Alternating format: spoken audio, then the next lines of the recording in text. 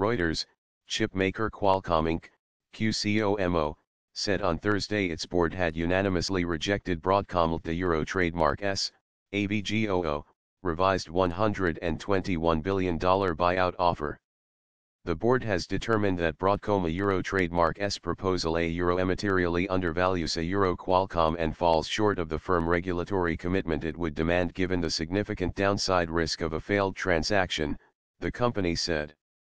Qualcomm also said it has offered to meet with Broadcom to see if it can address the serious deficiencies in value and certainty in its proposal. Broadcom on Monday increased its offer to buy Qualcomm to $82 per share from $70 per share.